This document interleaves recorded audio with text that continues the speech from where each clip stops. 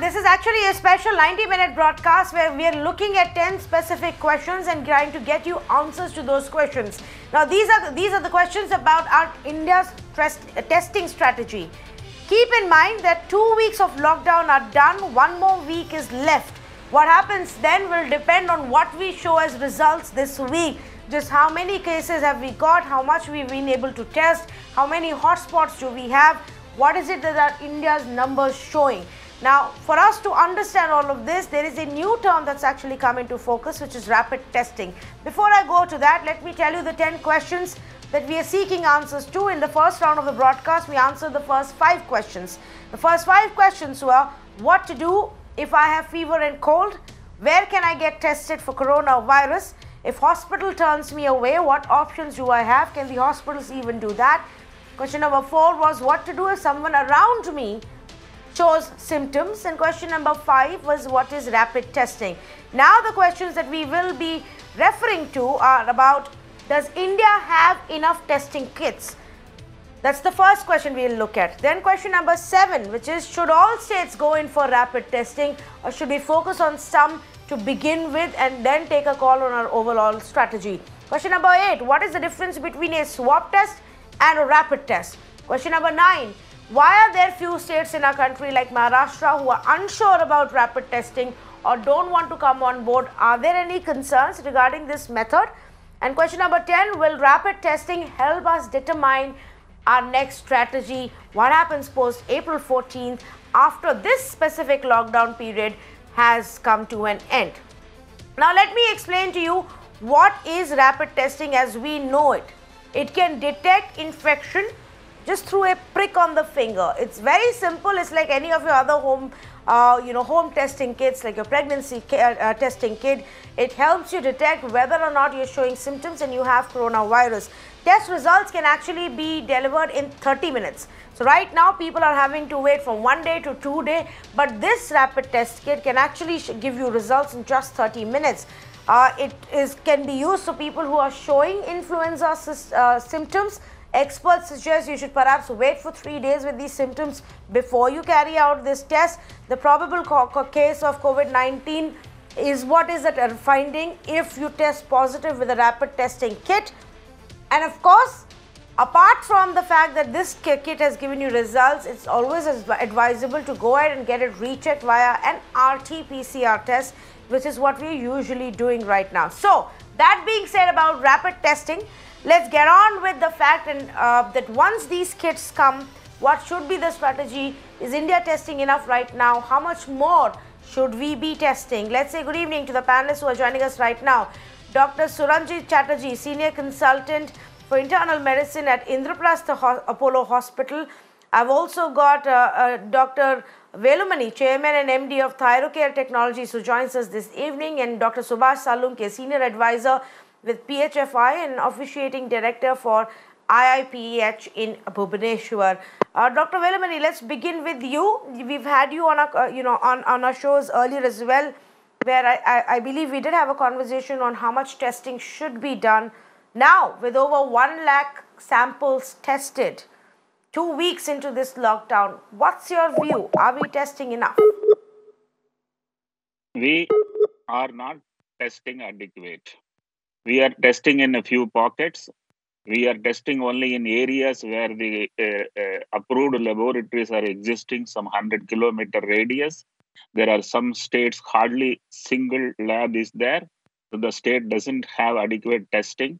So if you ask me, for a size of 1.3 billion, if we don't do at least 1 million tests, we wouldn't ever know what is the extent of current level of transmission.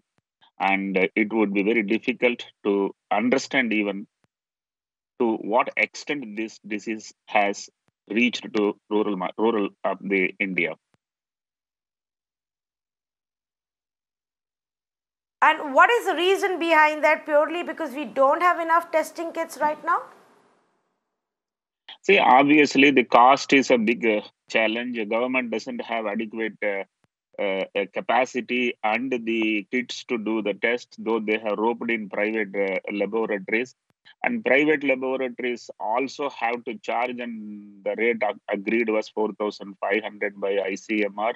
but that is too big money for Indians to pay, and also Indian government to pay. So the big challenge is we don't have adequate capacity. B, we don't have adequate capacity to pay for it. So both put together has limited. But having said that, I think in this last 1 week or 10 days, we have scaled up significantly. If the slope sustains and in another 10 days, we would have at least a 5 lakh test done in another 10 days time. I believe it is in right direction now. But if you look at cumulative all tests done, it is too little for the size of the country.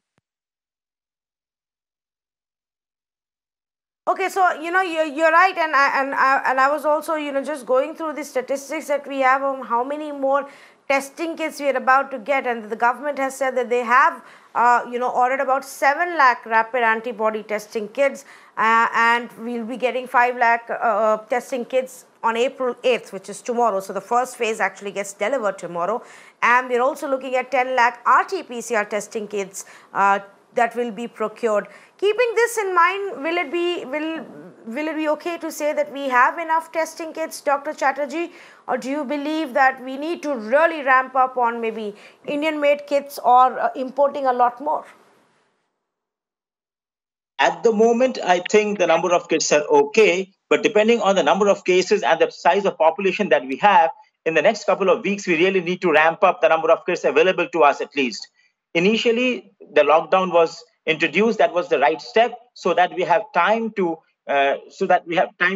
seclude people, to assess the situation of our healthcare system, to assess how many kits we require. Now, this is the time when we should ramp up the number of kits. This is the time when we should start testing more as compared to what we are testing, because once the lockdown period approaches, when it's to be finished, we need to decide as to which are the areas to be kept under lockdown, or it is to be extended, or there has to be a staggered lockdown. So we definitely need to ramp up the number of kits, and we need to do more number of testing from now onwards. What would be the extent of testing, that would be required for us to have a clearer picture and perhaps then look at a further strategy post-lockdown? Yeah, obviously. See, this lockdown has given us time to prepare. As the number, we will be able to isolate the hotspots. We know where the migrants have gone, where the evacuees are there, which are the areas which have reported more cases. From the total number of cases, from the total of deaths, the areas we need to ramp up the tests. This is the government and the ICMR would obviously sit down to decide in the next 2-3 days as to where we should concentrate more.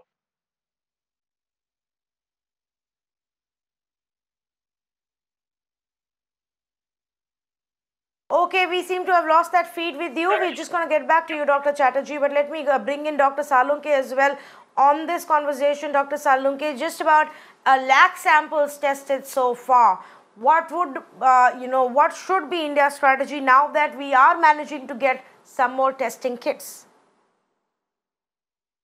Obviously, for a country of size of India, we need to enhance the testing capacity. And I personally feel this is not across the board.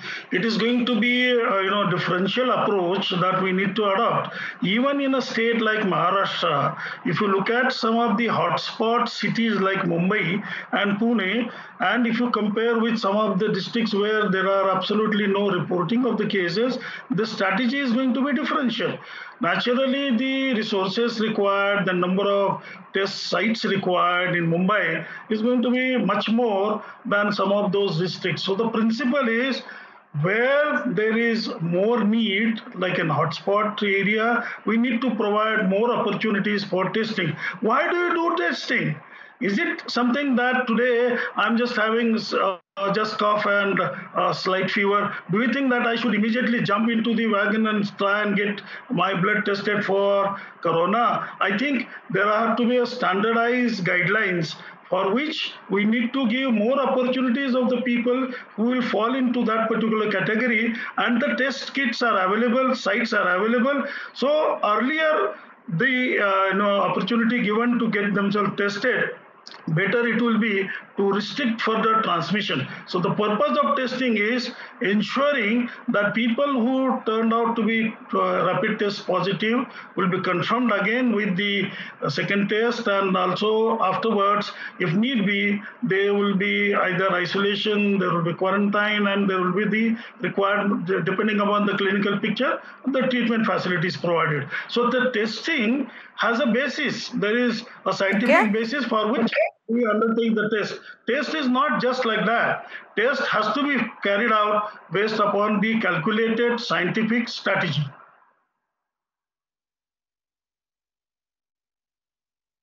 Okay. Okay, now question number 7 that we were going to look at is should all states go for rapid testing? But before I go to and discuss that part about states going in for rapid testing, I actually first want to address question number 8.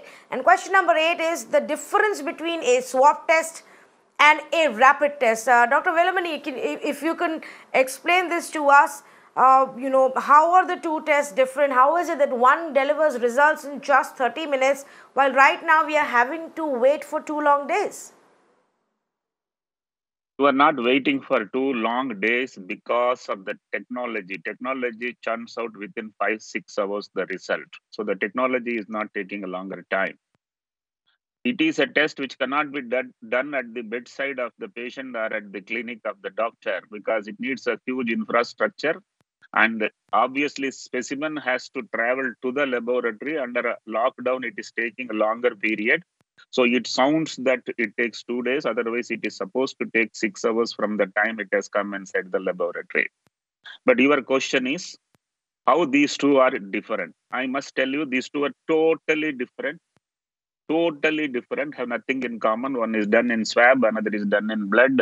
One cannot be done everywhere, other can be done everywhere. And also I want to tell you, not only there are 2 tests, one is rapid test, another is PCR test. In the antibody testing segment itself, there are 2 separate technologies. One is done at the bedside of the patient, doesn't need any machine, and those kits are still not available. Everybody talked rapid test, so all will come, all will solve the problem. Rapid tests are still not coming inside India. Government has placed order. Probably government also may not get in next 2-3 days because making a rapid test takes little longer time than making serology test. Now, serology test is done in laboratories, and that takes 2 to 3 hours after the specimen come inside the laboratory. So a lot of learning needs to be done. What way serology test is different from rapid test, and what way these 2 tests together put as blood test is different from PCR. In my personal opinion, the immunoglobulin tests which are done in the laboratory should be in the country by Thursday, and the rapid test could take even 1 or 2 days more.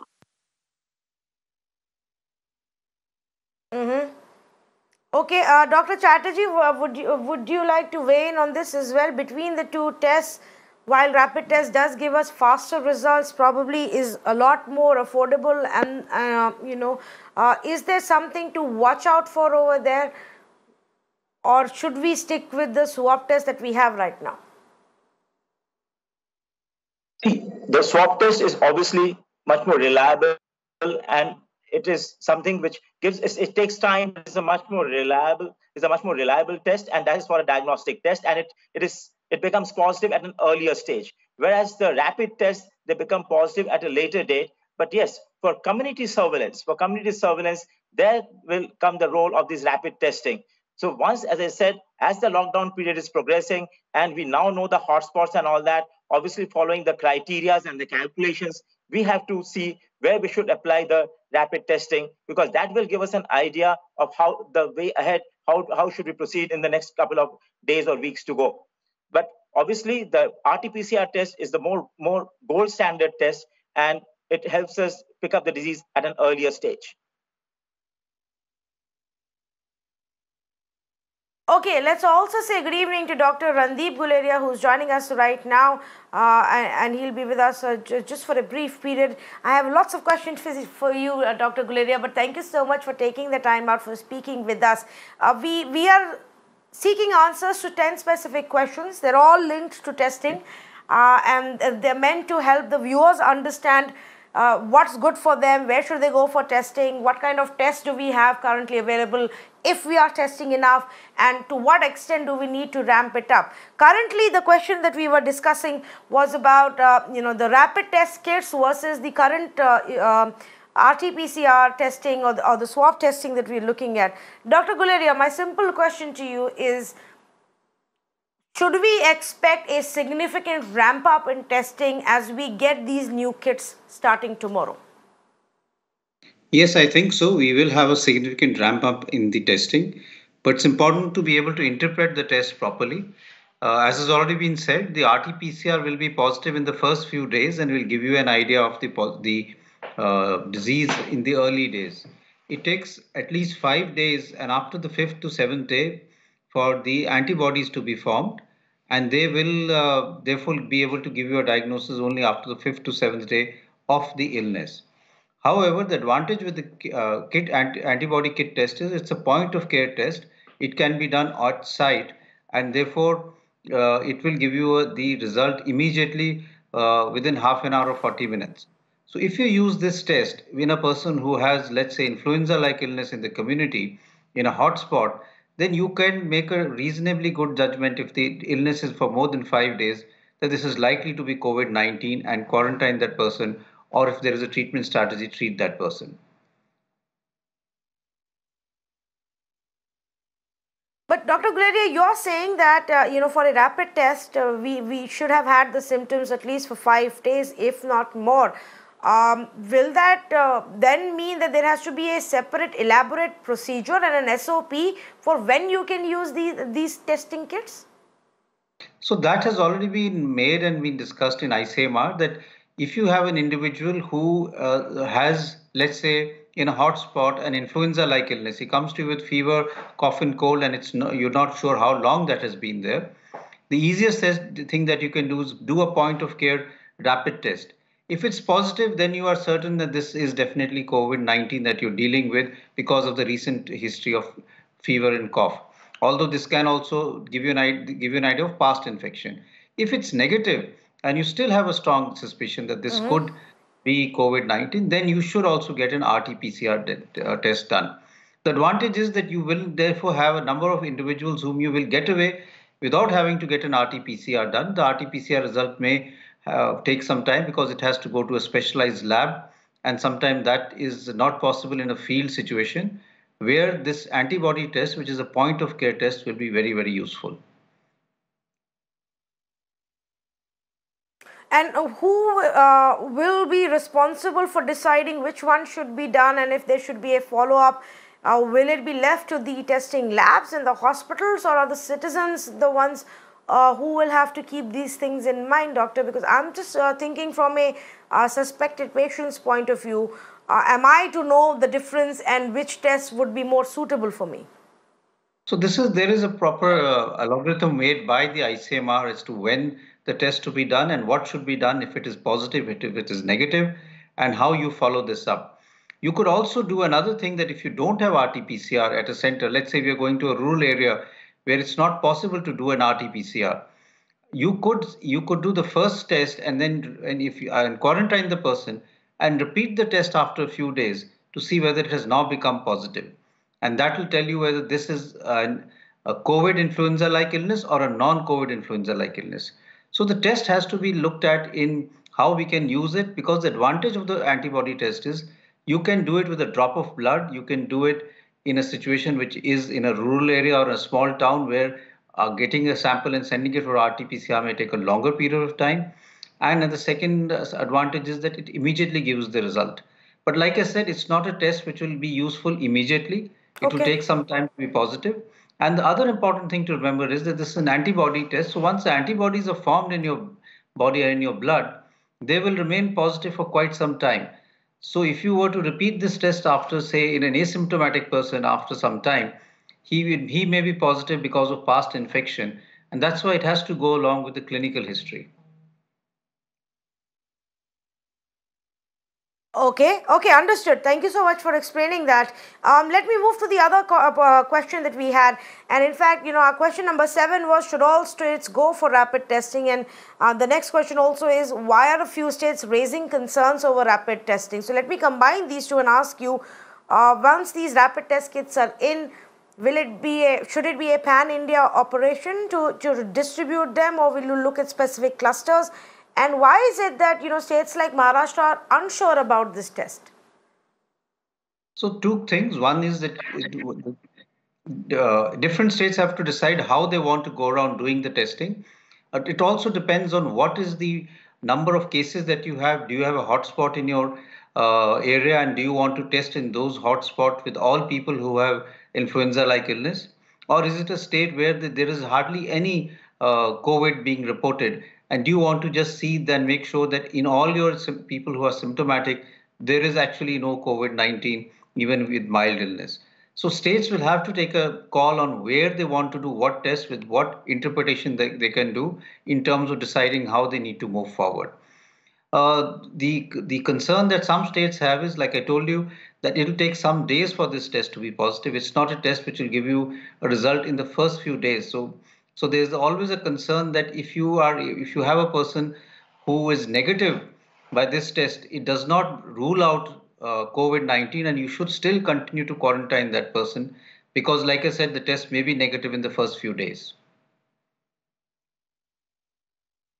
Okay, but for a state like Maharashtra, that's literally on top of the chart for number of cases, including in the city of Mumbai and Pune, wouldn't it be advisable to be the first one to, opt for rapid testing? I think so. In my mind, states, there are two broad categories that one can look at. One is the hotspots, where one can do a rapid testing in the population and be able to quickly identify those who are positive and see whether we can quarantine them so as to prevent the chain of transmission. And also look at clusters which you may have in migrant population which have gone to different areas and quickly test them to make sure that among them there is no one who is positive and who can therefore carry the disease to his community when he's traveled from a city to his town.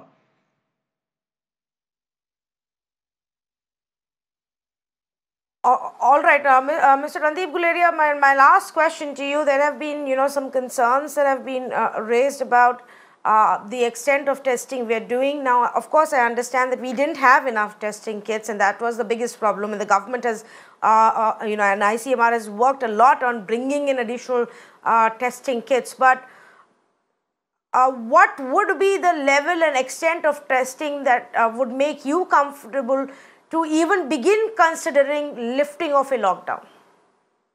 So I think the important issue here is not whether we have enough testing kits. The important issue is what is the question that we're trying to answer by doing this test. There's no point saying that everyone in the community should be tested. You will have a large number of negative tests, and it's a waste of resources. When we started the testing long time back, it was basically to test people who are coming from outside because this is a virus which came from outside. So people who were traveling from outside or the close contacts were tested.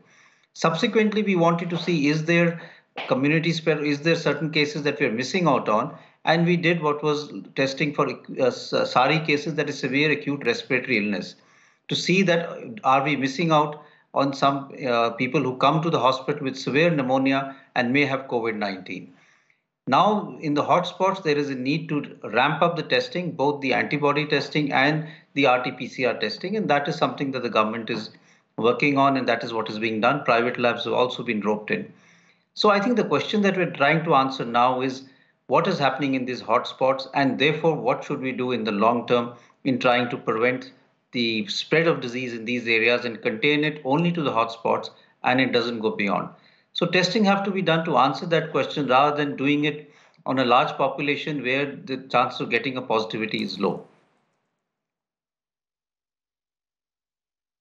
Okay, Dr. Guleria, thank you so much for joining us. Appreciate you taking the time out and speaking to us and giving those insights. In fact, let me pick up from what he last said and go back to our panelists. And, Dr. Velumani, let me come to you on the aspect of what the doctor said about rapid testing being used in specific states and how it's up to them. Do you believe in states where we are looking at a higher number of cases and there are significant number of hotspots, they should opt for rapid testing, and Maharashtra shouldn't be hesitating the way it is? No, I think there is a lot of confusion that an antibody test is a replacement for a costly PCR test. It is absolutely wrong. If you listen to the earlier panelist, he almost said it.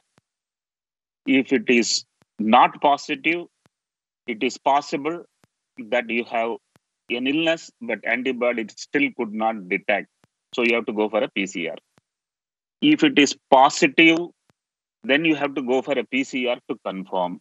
If a test is negative, also you have to go to the next. If the test is positive, also you have to go to the next. That test is not a replacement for the existing test. But having said that, one might ask, is that this test is useless? Absolutely not. This test has its own use.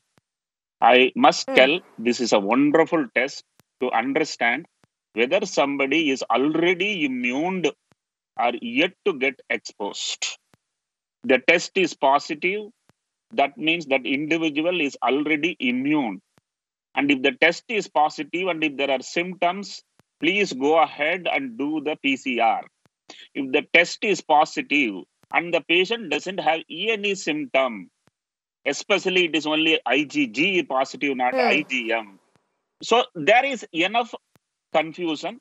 Whatever ICMR has given a guidelines, I think each state should have sat with and discussed. They would have understood, are we saving money by doing antibody test? Are we wasting time and resources? So if you don't understand what purpose it serves, it will be a waste of time and resources. It is very important that everybody is on the same page. The purpose of testing and the interpretation of the result has to be intelligently done. Okay, in fact, let me ask Dr. Salunke if he wants to weigh in on that. So, Dr. Salunke, as I understand it, because a rapid testing kit is essentially an antibody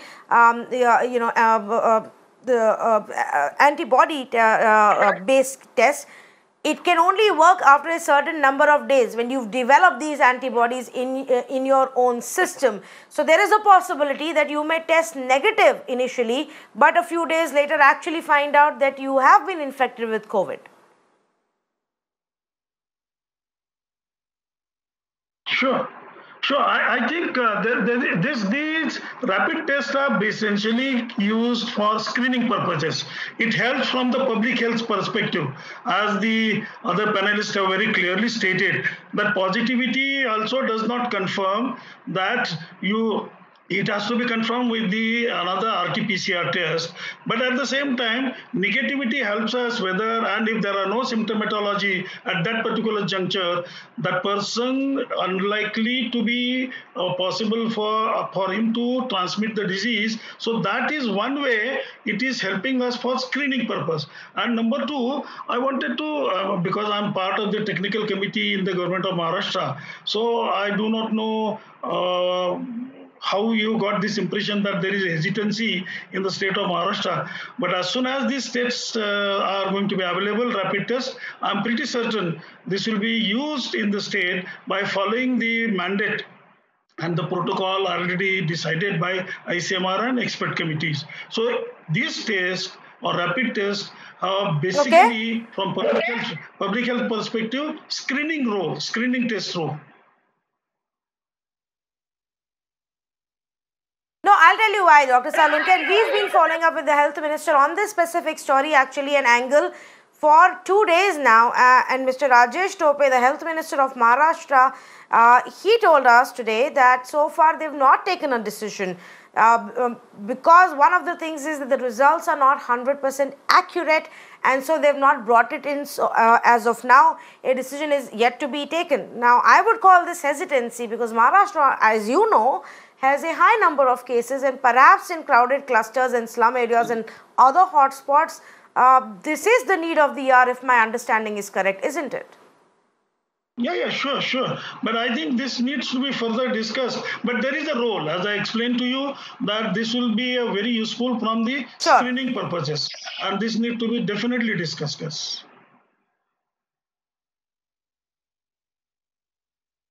Okay, all right. Let me go back to Dr. Chatterjee as well. Dr. Chatterjee, what we're discussing right now is are the pros and the cons of this rapid testing, because a lot has been spoken about it. The ICMR and the government have, pushed this concept a lot. We get the first round of the test kits starting tomorrow, and so maybe in 3-4 days from now, it will start. It will get into the system, and the states, individual states will start using it. Do you think all states should go for it? Right now, some of them haven't really taken a final decision. I would think that all states which are having a lot more cases and the clusters have been identified and there have been a lot of migrants or evacuees who are staying and where the number of cases are high, I would definitely suggest that this should be adopted as a screening test and for community surveillance, because that would only tell us as to how to go about isolating people, how to treat people. So I would definitely expect that the states which have higher number of cases should definitely opt for it. This is what I would think at my personal level. Now, as far as states which have very few cases or something, they can, and if they have the facilities, obviously they have to have the facilities for an RT-PCR, then they can opt for that. But any state which has high number of cases for community surveillance and for screening, I think should opt for this rapid screening test. As everybody, all of us in the panel have said that this is a screening test. In the initial few days, this test may not be positive because it's an antibody test, but there are clear-cut guidelines which ICMR has given that if there is a suspicion of the patient suffering from COVID-19, then you have to repeat the test maybe after 10 days. If there's a very strong suspicion, then you might have to repeat the test with an RT-PCR. So there are clear-cut guidelines, but as a community surveillance test and as a screening test, this is not a bad test to go ahead with. Okay, then I move on to our last question, and this is equally important, even though it's question number 10. Will a large-scale rapid testing help us determine our next strategy, post-lockdown strategy or post-April 14th strategy? Dr. Chatterjee, let's begin with you. We just have one more week to go for this lockdown. Do you think we'll be able to take a decision basis large-scale rapid testing?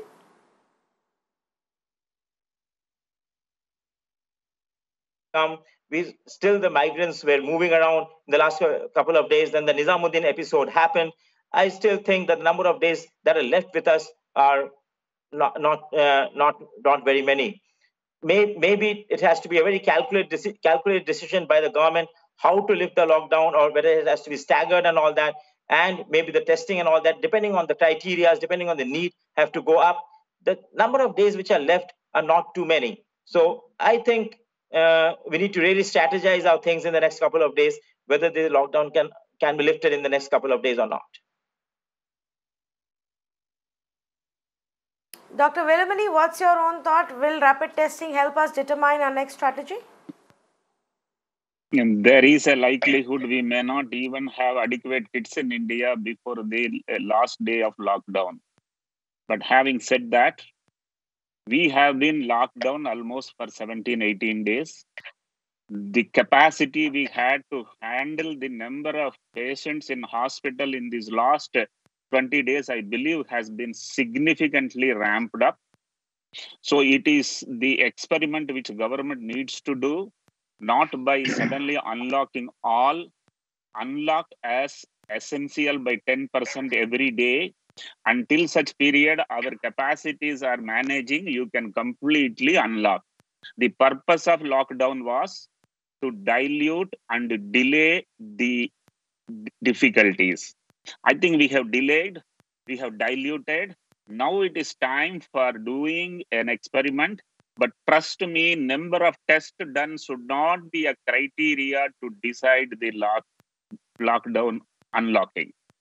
It is not the number of tests. It is the power of the country, the infrastructure which we could manage in this last 2-3 weeks should be confident enough to open up at least partially. Okay, so let me say this way, basis the data we have right now and more that will come in the next few days, the fact that 80% of the cases seem to be concentrated only in about 60 to 70 districts. We've roughly managed to identify most of the hotspots. Then if we do a little bit more in the coming few days in terms of investigation of till where the infection has spread, Dr. Salunke, do you believe that we could look at a situation for a staggered lifting of lockdown starting April 14th? Absolutely. As a matter of fact, the test may play a small role. Lifting of the ban is not going to be dependent on one factor. It is multifactorial in nature. As a matter of fact, it will be absolutely unwise to consider national level decision. It has to be segregated at a state level. Even not the state. Take example of our own state, Maharashtra, such a huge state, bigger than some countries. Then you have to go down to the district level. Even in city like Mumbai, you have to consider the zones A, B, C. So if you have to take into consideration which are the factors which are likely to propagate the transmission, covering those factors is one related to public health, but there are many other components and points that government will have to take into consideration. So dilution of the lockdown is going to be a very important exercise which will take into consideration number of issues, number of factors, community behavior, existing infection, existing cases, potentials of the transmission from asymptomatic cases. So it will be, the units will be district or even below district. No question of taking such decision even at the state level. Absolutely not at the national level. It will be a decision which will have to be taken into consideration with all these factors at the considering districts and below district level. Okay, then let's wait and watch what the final decision is. We've done 2 weeks, 1 more week to go for the lockdown. The period that was announced for that period to come to an end. What will the government's next decision be, of course, is the big question. Several state governments have actually already asked the government to look at an extension, but the government hasn't taken any decision, and they'll probably wait for coming few days to see what the data throws up and what the experts say. A series of meetings are actually taking place on a daily basis between the officials of various ministries and experts, even industry representatives. Today it was the cabinet ministers, led by Defence Minister Rajnath Singh and Home Minister Amit Shah, who had a meeting and held discussions. So we'll have to wait and watch what the next course of action is. Thank you so much for our esteemed panelists for joining us right now on this special conversation. 10 questions. Extremely important questions linked to the testing process, the testing strategy, and the benefits of various tests that we have right now. We've answered for you 10 specific questions. I hope that was some bit of help for you as well, viewers. Thank you so much for joining us on this conversation.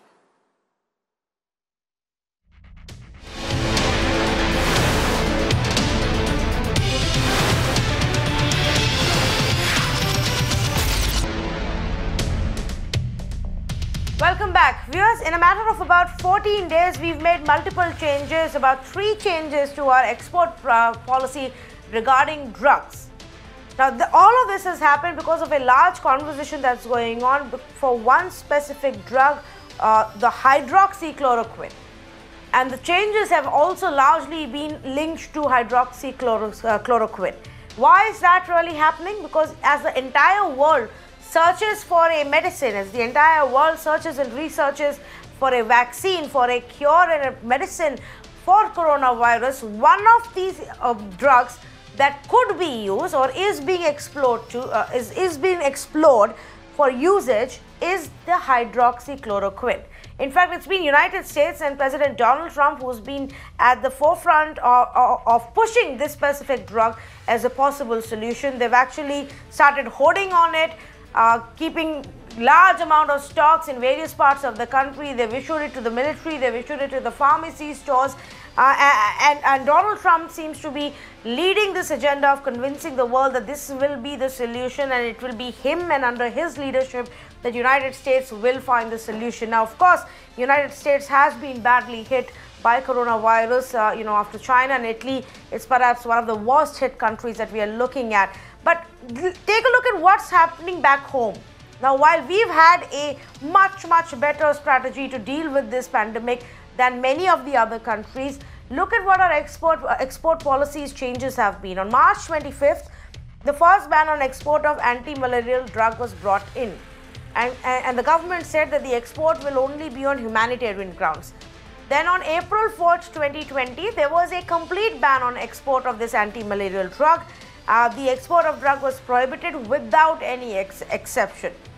Then, overnight, we had President Donald Trump make a big comment where he said, well, I've spoken to the Indian government and I've spoken to the Indian Prime Minister, and they're going to be supplying this to us. And in his very classic style, he went on to say that, well, they have to give us our supply. And if they don't, there will be a retaliation. And we could look at options for retaliation. Now, irrespective of what President Trump says, and so far he's not been able to arm twist us into anything, but we do know that today the government came out and said that India has enough for its domestic requirements, and once those requirements are met, or keeping those requirements in mind, we will export the anti-malarial drug on humanitarian grounds to nations who need it the most. So that's the latest that we have right now. Now, do we have enough? Or could there be a possibility that tomorrow, when there are more cases in our country, and hydroxychloroquine could be one of the medicines that helps us, we don't have enough because we're exporting it? Why is United States holding so much of it? And did Donald Trump manage to arm twist us into it? Some of the questions that everybody is asking. I don't have a view, I'm not an expert, but I do know that everybody around me is talking about it, and it's become a big talking point. So we decided to bring in two experts to help us understand just what the reality could be as far as this anti-malarial drug is concerned. Dr. Viranchi Shah, Senior Vice President with IDMA, joins us this evening, and Leena Mengane, Regional Head for Doctors Without Borders Access Campaign, also with us this evening. Dr. Shah, let's begin with you. Should there be a concern about whether or not we have enough of this anti-malarial drug that could potentially have some use for coronavirus patients? Well, definitely everybody should have a concern, because this is one of the very promising drugs that we have. Having said that, India, as we know, is the pharmacy of the world, and we cater to the needs of pharmaceuticals across the globe. Every possible country on the earth imports pharmaceuticals and medicines from India. If you look at hydroxychloroquine, which is in focus right now, the data that we have is that for the last year, the total Indian consumption was about 2 million tablets per month, which is about 24 million tablets in a year. Given that the production capability that the industry has is close to about 100 million tablets a month. So, you can understand that we have a large excess production capacity vis-a-vis what India needs.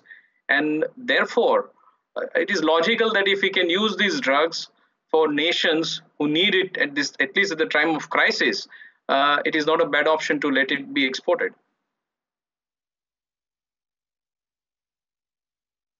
Okay, let me also ask Leena Mengane what she thinks. Leena Mengane, what's your view? Is India in a position to export it right now, a drug which seems to be highly in demand across the world?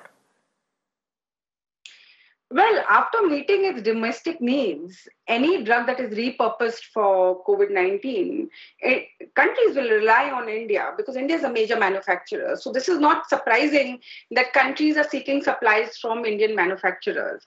So I think one of the things that we have to recognize that India plays a major role in global health, and supplies from India are crucial for COVID-19 response. Having said that, I would also like to highlight that in the past, some rich countries, including the United States, have had a tendency to stockpile medicines at the cost of developing country access. And I think this is where we need to have better coordination and transparency among governments and the WHO, where actually the drug, whichever drug that is, in today we are talking about hydroxychloroquine, tomorrow it could be another new drug. We need to have an established mechanism that it reaches the global populations of patients who need the drug. So I think we need to look at it from a global perspective. Okay, but let me ask this question then, Dr. Shah. What do you think? Why did we see so many changes in our policy? Why do you think at one point the government thought that it's perhaps better to not export it at all right now and keep what we have? I would like to clarify on that. Yeah.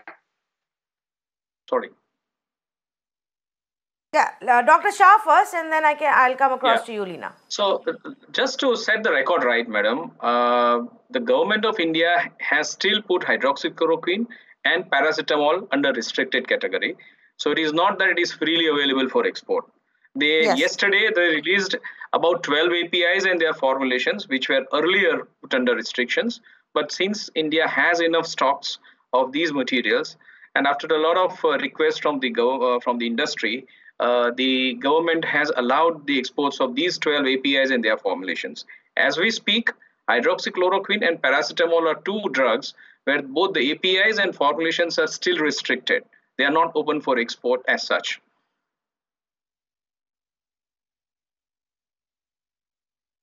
No, okay, all right, but even if it's on the restricted list, my understanding is that the government decides who we can export to. Now, for example, is a country like United States a country we should be looking at this point of time? See, exactly. See, when you say that it is restricted, the companies who manufacture, they are supposed to apply for a waiver to the government, and the government, based on its priorities, would be allowing exports to specific countries depending upon their dialogue, government to government. Yeah. So I would like to clarify a point in the government's notification. Yes, so I would like to clarify that the government's original notification on 25th March clearly said that on humanitarian grounds, India would consider supplying these drugs on a case-to-case basis.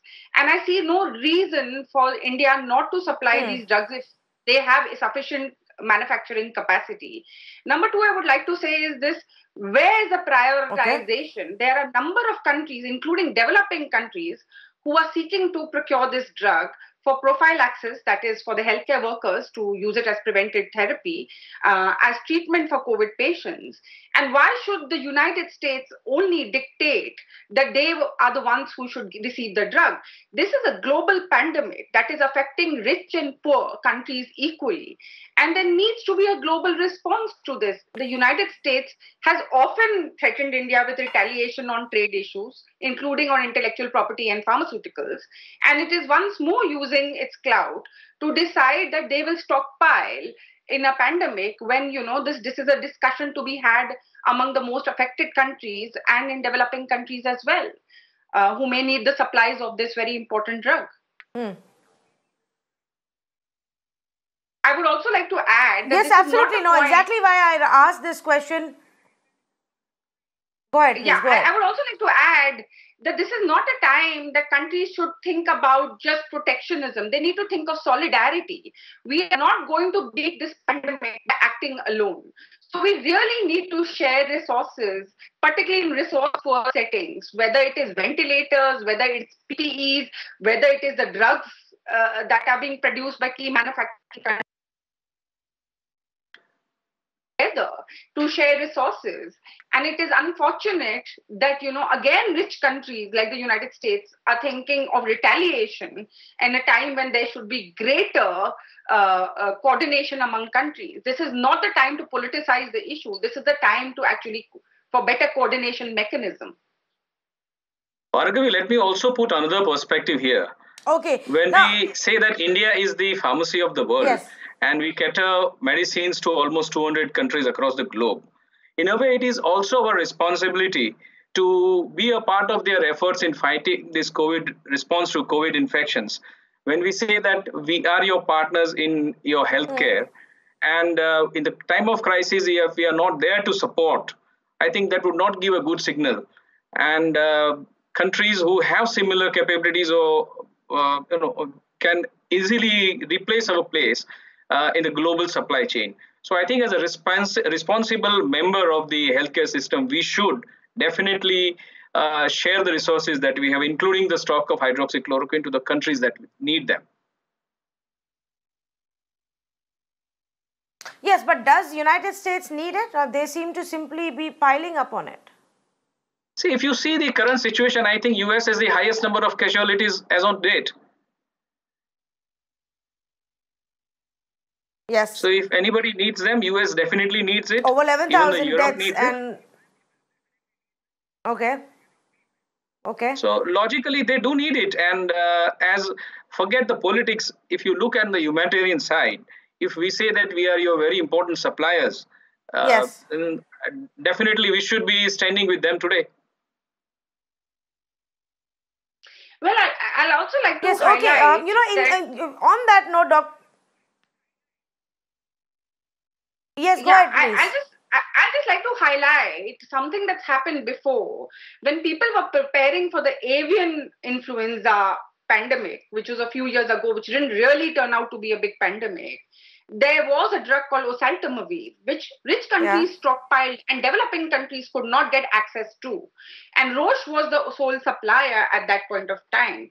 And this is a real danger for access in countries that are most affected by COVID-19, that you would have an excess stockpile in some countries while no sources in other countries. And I think this is where it's not an issue about the United States being pitted against the rest of the world. The question is that there are other countries who are equally affected by COVID-19 and are preparing actually to protect their healthcare workers and gear up their healthcare systems to deal with the COVID-19 pandemic. And they need access to the drug. And how is all that going to be managed? How is the WHO going to work with member countries to manage the situation? Or are rich countries going to get away with treatment for their patients and poor countries will not be able to supply the drug to their patients at all? And this is not just for this drug. We have a new drug called remdesivir that's coming along the line with clinical trials. And the US company Gilead Sciences is the sole supplier. Tomorrow, the US government could completely take over all the stocks of that drug after the clinical trials are over, and if they are found to be effective, you could have the US government take over all the stocks of that drug, and the rest of the world could just remain watching. So we need a better mechanism to, handle access to the most important medical tools in this pandemic. I think probably that is the reason why it is restricted. A better mechanism, perhaps, to handle, Yes. Go ahead, Dr. Shah. So perhaps that is the reason why it is restricted as of now, so that it doesn't go into unreasonable hands. And the government is making sure that it is exported to the countries that they think really need them. Okay, now I think a lot of the concern actually in the conversation and the debate stems from the fact that Donald Trump said what he did just a few hours ago in his classic style, and then there was a change in our policy. The health ministry did come and clarify, and the external affairs ministry came and clarified actually to say that obviously we will first ensure that our domestic requirements are met before we actually give it to those countries who need it the most. But let me ask you this question before I wrap it up, Dr. Shah. So much of conversation around hydroxychloroquine. Is there enough data to suggest that it's actually helpful in beating or treating coronavirus? See, it's mostly prescribed for prophylaxis. There are two dosages that ICMR has come out with. One is a prophylaxis for the the medics and the paramedics, which is 800 mg stat followed by 400 mg every week for the next 7 weeks.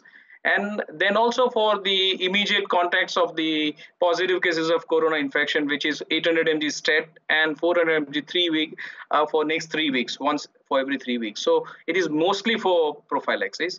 In terms of numbers, I was telling you that we are last year we had 24 million tablets sold in India, which is about 2.4 crore tablets. And the Indian pharmaceutical industry has confirmed and pledged to the government that they would supply 10 crore tablets to the government as a pool. And only after that 10 crore is crossed, they are going to request for the exports. So we are going to have 4 times the stock that we usually need.